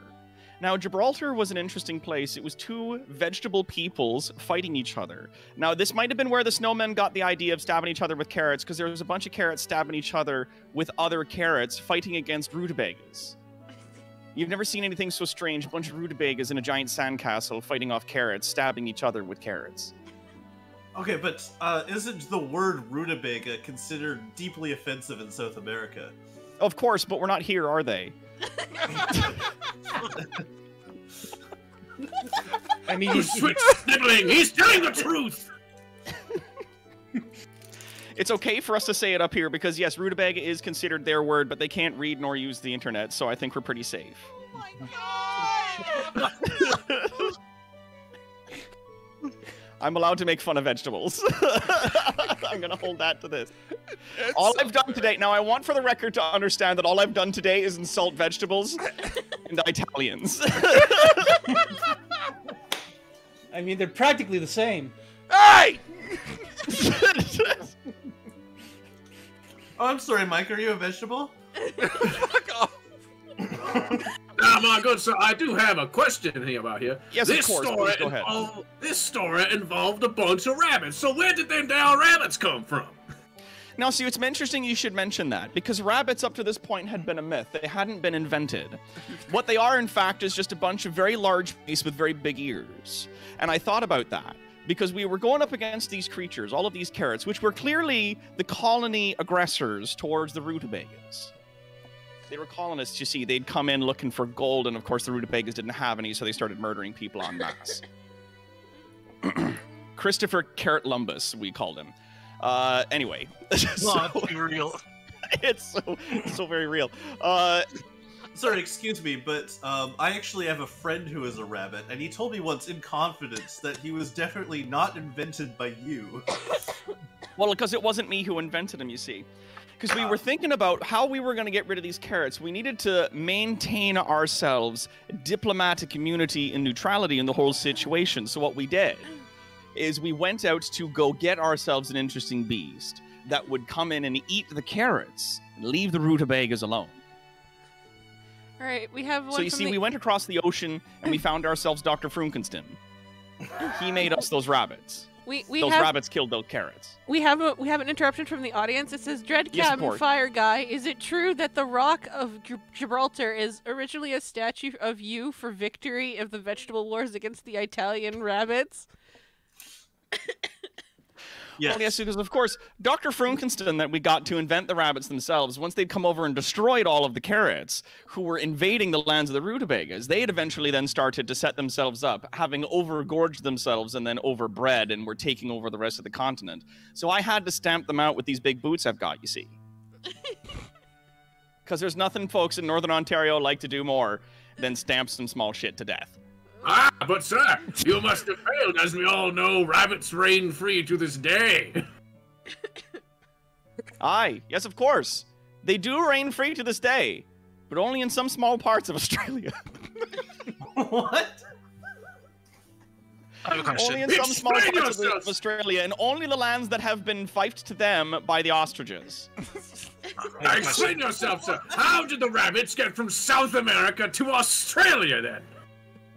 Well, they run really fast, you see, and if they hit the water at a sufficient enough speed from South America to Australia, it's actually a lot shorter than the maps make it look. It's just a quick hop, skip, and a jump, and you know rabbits are real good at that. That's true. I see no fault in that logic. It's like, fuck, he got me. Any other questions from the audience? How did you end up getting these stomping boots? As we all know that boots are only legal in Italy. As Well, their you see, I country is got shaped them like while I one. was over there getting the rabbits because I had a little foresight, had a little bit of future thought, you see, having to deal with this possible rabbit problem becoming an issue. That's the thing, is whenever you buy yourself a tool, you always buy yourself another tool to deal with the first. Just in case the first gets out of hand, especially if the first tool is a living thing. Yes, Hey, I can vouch, as I had to deal with that whole hole incident. It's always better to have a backup plan. And Well, a bigger exactly, boot. like how you got married and then hired a snowman to kill your wife. Always have a plan. you're at time. Oh. I was really hoping you were going to transition to a story of how he used the country of Italy itself as one large boot. That's where boots come from. All That's right. why they're shaped like that. They're all offsprings of Italy. You're I Italy's didn't little invent- children that we wear in our feet. Okay. That's how they afford their pasta habit, you see. Yeah, cobblers are a myth. All right. All boots are born from Italy like tiny children and we wear them on our feet. All right. Lord Admiral Archibald Busybody, Yes. please regale us Present. with the story of how you were imprisoned in the cell next to the man in the iron mask what passed between you and how you escaped? For once again, I ended up in France for some insane reason, and through a varied amount of traffic stopped, I ended up in the Bastille again, next to this one chap who was just clanking and clattering the wall next to me with his head. Like, "Who are you, sir?" I said from my side of the wall. Like, "My name is Philippe. Can you please help me?" "I don't help people named Philip or Philippe. What are you doing, sir?" "Well, I'm trying to escape so that way I can retake the throne." "No, of course not. I hate the French. I'm not going to help you." And all of a sudden, he crashed through to my side of the prison. I went, "You're quite strong there for a Frenchman." He's like, "Keep out down the country for a long time." "I don't care, boy, where you came from. Why do you have a metal thing on your head?" "Well, you see, I'm the twin brother of Lee." "I don't care who you are, boy. You have a metal thing on your head. Why did you crash through my wall?" "Well, I wanted someone to talk to." "Ugh, for the love of God, boy, hit the door." "But I don't want to go through the door." I picked him up and I used him as a battering ram to... Ah, but my lord, I think we lost. when you come back, I have a comment report. Frozen in Got fear a he good must be stretch at on my that intense one. questioning. Frozen He solid battery on rammed that right one. through his router. Like. Frozen. Oh, Oh, There he's you gone. go. Frozen! No. Oh, that was all frozen. You were all frozen at one point. So you got a question? Well, Brad? Damn you. Yes. Yes, I had a question. Yes. I find a bit of a... I have found a fault in your stories, sir. As Oh, we yes. all know, the French, a part of being weak-willed, are also incredibly weak-boned. So how could this Frenchman's spine survive you using him as a battering ram? How did he not fold together like some sort of accordion? Well, after beating up several of the guards, he did end up turning into a crepe, which I used to distract the remaining of the guards to get their keys, and I managed to escape from the Bastille. And that That is checks how, out. once again, I evaded the French But how did you? and left that horrid country. Yes. Well, I have a question actually. How did you Yes. get out of France when Italy was right next door? Because the Italians notoriously hate the French. Didn't you catch them in the middle of one of their idiotic wars? Well, no, the French were too busy fighting the English again, and it was a proper war, so I made my way to Italy Ah, and evaded the French once again. Damn you Cyclops, why are you not working? All right. We have an interruption from the audience. It says, "Vice Grand Admiral Fussy Britches, is it true? Did you help this iron-masked man escape with a box of scraps you found in a cave?" Fuck. Yes, I constructed an arc reactor, and that's how we managed to invade with the bright, shiny lights. Yes, I know my video feed is down. Thank you. I don't know what's going on with my damnable camera. 1 second. I What's have a a question camera? while you're figuring that out. Yes. So everybody knows when the French are fighting other people, it's like Hello Fucking Kitty, but when they're fighting themselves, it's like a nuclear fucking holocaust. Using the French to fight other French guards and such, how did you manage to get out there alive? Well, as we all know, the one thing that the French hate more than the English is themselves. So I pit brother against brother, ended up in a civil war, and that's how I evaded them. How did you survive the ensuing violence, though? There we go. Welcome back. Oh, yes, thank you very much. Damn Cyclops, you stay working! How did I evade the ensuing violence? Yes. Well, the arc reactor, I would shine in the eyes of anyone who approached me, blinding them, and that's how I was able to evade anyone that were coming towards me. Ah, but I found another fault in your plan. As we Yeah. all know, the French never rely on their sight. They use their noses, because they can smell cheese from 14 kilometers away. So how in the Sam Hill did you do that? Well, I still had the iron mask from the boy who I turned into a crepe, so I would bash them over the head with that, and thus I would be able to evade the French once again, sir. Thank you for trying again. Do I have any further questions? I got no. Oh, did you have a question? Sorry. The French lore deepens. Yes, it does. I've got one. Yes. Sorry, I've got one. Yes, sir. Isn't Yes. it commonly known that the French nobility are constantly trying to get themselves? And when that happens, doesn't the Scarlet Pimpernel show up to try and somehow alleviate a very beneficial situation for humanity? Well, you see, he would, except the fact that he is a fictional character. He was made up by a woman, and thus nobody believed in him. That's actually true. The Scarlet Pimpernel was actually created by a female author. I love that backpedal. And that Please was don't be named mad. Mary Shelley. The Scarlet Pimpernel is a myth, as we all know. Does anyone have any questions? I feel that comes to a natural ending to the story. Yeah, There's no that's need to add more. feel that Natural comes to ending natural it is. We're gonna take it. All You say right. the rest of our endings were unnatural? Yes. Yes. Emphatic yes. I did it when Cyclops stopped working. Just for the sake of everything else, we do not condone beating children. Please do not say so. Or turning Australia into These are all horrible fictitious characters. Do not follow their example in any means. Please do not characters follow are the example fake of any of mountains these people. on the side of another mountain.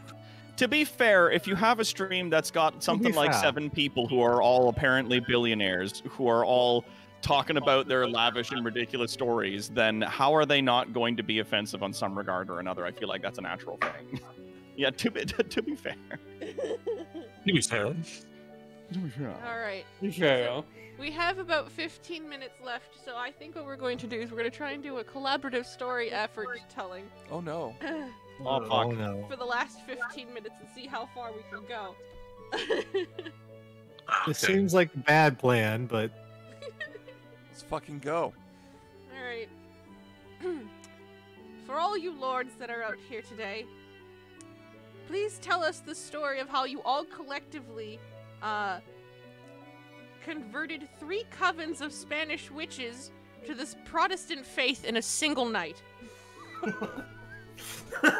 Does anyone have an answer that doesn't start with our penises?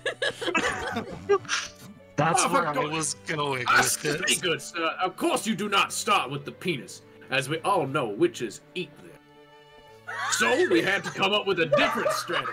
yeah, they do. So we had to come up with a different strategy. Now, I kept suggesting perhaps we should just throw Bibles at them, but somebody who shall remain nameless hogged them all and used them for his own war effort. And I growing think what was tomatoes. particularly difficult is that one of the witches was already Catholic, which are sworn enemies of the Protestants, and so it was a matter of converting all 3 of the witches in completely different fashions from the others. But I It was a believe 3-pronged attack. I believe it was Lord Henry that suggested that we pit the covens of witches against each other in what was called a brouhaha. This. Wait, what? It's a witch Bru hunt. Bruja is Spanish for witch, but okay. But it See, was a sound my plan. suggestion was if we wanted them to be Protestant, we had to get them into a proper work ethic, and that would have done the trick. So mean- we got them a proper 9 to 5, dental benefits.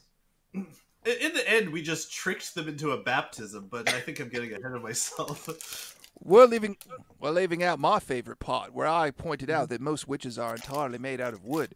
So we nailed the Protestant referendum to their faces, and that pretty much knocked it down.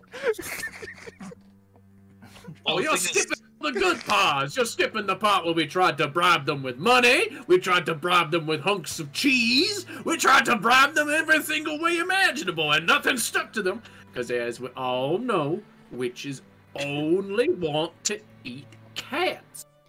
There was a whole part of it where we did try to, in fact, convince them using sex, but one of them threw open their robes, and God, it was just like a tube of tennis balls hanging there. A 4-pack. You okay, Sam? Choking.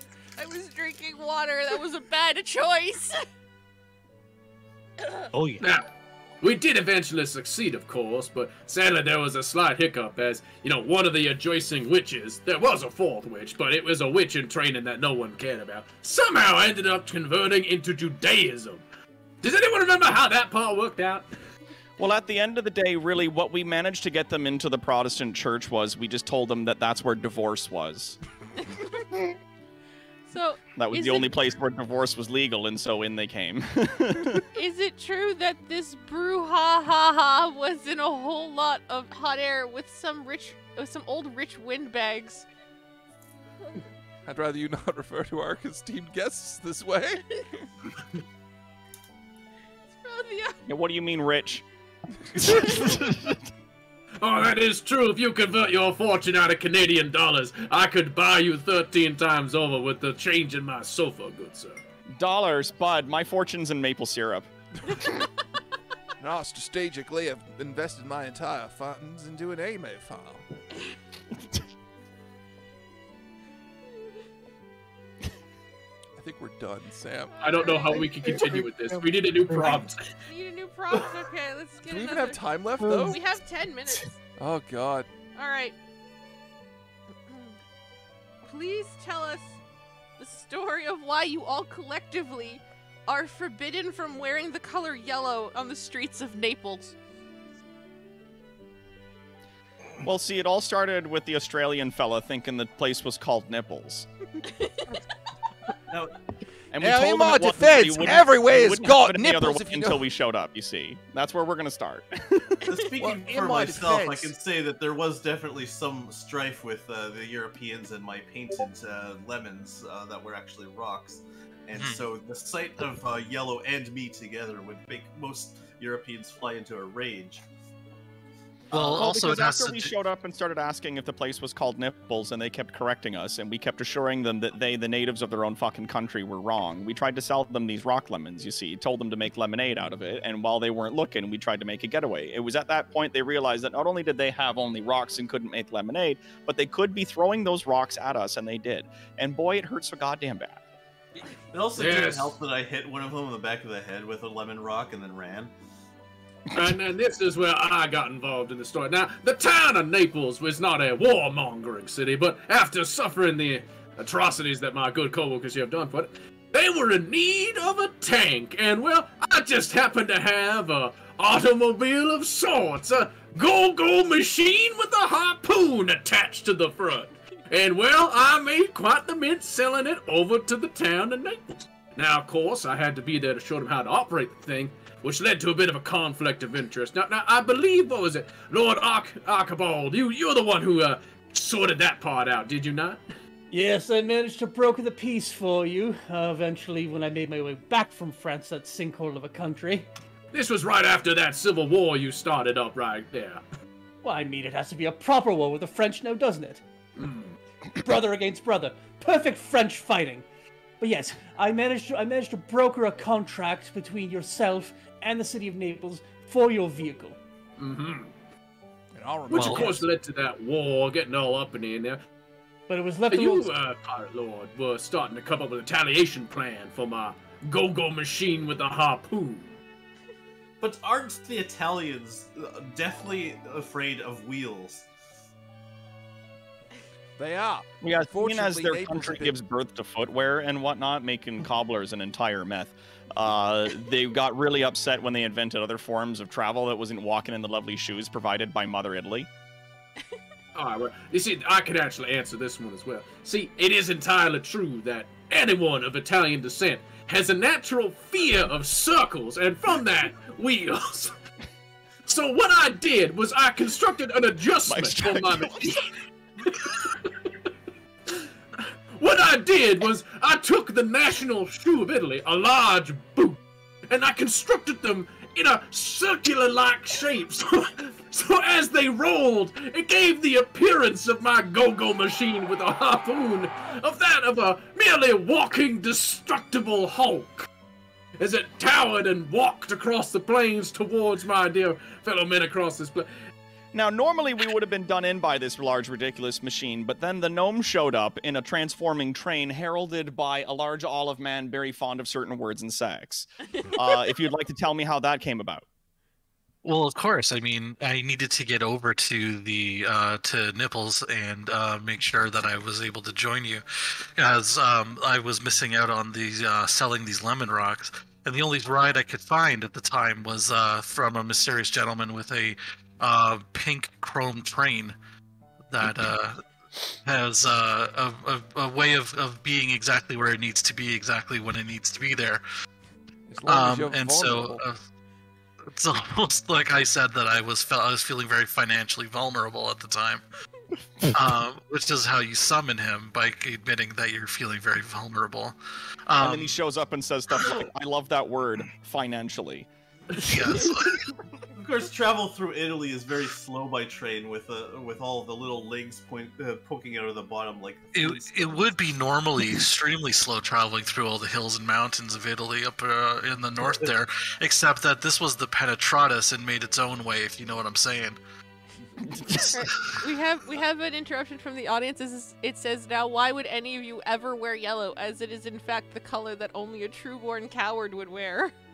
Well, it's because the people of Nipples were actually throwing the lemons at us at the time, and so the paint on them was rubbing off on our clothes, and so it painted our clothes yellow based on these rocks. So not only are there just rocks everywhere, no one's got lemons, we're all painted yellow. It's a fucking disaster as this train is rolling in, and the man operating it is like, "Ooh, I can't believe that there's rocks being thrown. This isn't my average Tuesday." And so... This is the part where it gets it. So now I want you to picture this. There's Italians everywhere, all angry. We're all covered in yellow dust and paint. A train is coming over the mountain, heading straight for us. I am in my go-go machine with a harpoon, and we are still trying to figure out how to talk to the natives to say this was just a mere misunderstanding about the word Naples versus nipples. And then things got very interesting. Well, they thought it was real funny that we'd made that mistake, and they couldn't just out and out banish us on account of they were laughing so hard, so they said that we just weren't allowed to wear yellow there anymore. And then that's when our friend from Wales showed up. Yes, you had all those sheep. You had all them sheep with you at the time, and a bunch of flamingos, as I recall. I don't remember Now, any of I would this. like to mention that this is we did wait. It's true that the color yellow was associated with cowardly up until there was a law passed to prevent such associations. That's why we ventured into Italy during that time. We waited until it was okay for yellow to no longer be cowardly. Of course, they reinstated the cowardly definition of yellow after we left, which was a complete coincidence, had nothing to do with us. Are you sure I was there? Oh, you were there! You were there! You were drunk the entire time, but you were That present! sounds like me. That sounds like me, yes. You kept saying Like, something along the twice lines we of the tried to sheep. pass this narrative to Nash, and he just goes, "No." Both times. Now, I believe that was when you said, I have a plan. We'll paint all the sheep yellow and hide the village. Oh, Sounds I'm like laughing me, so- yes. I'm laughing so hard my stomach hurts. Oh. We had time. Yeah, I'm gonna call it Oh, time. please, God. Fucking weeping. I If regret anyone out there everything. wants to fucking animate this insane goddamn thing. Oh, Please, someone animate some of these stories. Oh my God. I do have not to- need to I have see my do mountain thanks- story in pictures. Oh I my have God. to do thanks to people and announcements. So, what do I do first? Announcements or thanks? Hang on. Thank you all the people who have donated. It's mostly Rob Hagen, Yeah. and Thank you, Rob. SMB for USA, for adding into this insanity. Oh Thank you all in the audience for enjoying. And I'm sorry that most of you have died from probably all of the laughter. So have we, Sam. So have we. Yeah, this, What was that? what happened? What happened? Why did we veer off into child abuse? What the fuck? I meant the Come story on. before that was so wholesome. It was about Oh, you snowman okay, murder. man? You alright, buddy? You okay? No, do you need a hug? You mean to come down and give you a hug, bud? We have our last question that we're going to answer today from Papa John, and it goes: What So, happened? oh god. Okay. So first of all, thank you to our players for coming in today for this incredible pile of bullshit that we have matted up into somehow 2 hours of footage. Yeah. Please, if you liked what you saw today, share it out. It'll be on. It's getting processed on YouTube as soon as this stream ends. I need to thank our players. Do you guys want to do a quick sting, or do you just want me to yell your name so you can get the hell out of here? Just yell my name. All right, cool. Stingers. Yeah. Thank you to Doc. Thank you to Tom. Thank you to Jordan, Byron, and Tom and Nash for participating today. Please note that everything we said here was very satirical and not based on anything by virtue of the fact that they decided to badmouth all of the Italian culture. Mike, we Nope, badmouth I'm shutting you down. everyone. I'm shutting you down. Now, D20 Live will, of course, return next Sunday, so if you had issue with anything we said, you can yell at me there. For Craft Check, as we build our model kits, relax, shoot the breeze, discuss the geek news, or just stupid news. In addition, I will be back Monday on the Optimal Duo, twitch.tv/The Optimal Duo, playing more Super Robot Wars, and Sam will be back there on Thursday. If, again, you enjoyed our community, enjoyed the vibe we have here, please join us on our Discord, follow us on Twitch, Instagram, Facebook even, should you so choose, or just follow us here. We're pretty chill about it. And if you wish to get the notes, the behind-the-scenes notes for this game, you can subscribe to our Patreon at the $10 tier. Whatever notes there are. there- It's of mostly which it's there will be mostly no- going to be a picture of me crying and screaming. That's what you get. It's just like a super blown out black and white photocopy of Sam just freaking out. Might be worth it. Until That's worth then, money. and of course at that tier you get every single notes that come out of D20 Live Games. But until then, I have been Big Mike. These have been my wonderful players. That has been Sam, the production manager, who has suffered our adventures. Have a good night. Night, Thanks. everybody. Night. Thank you so much. Hey, folks.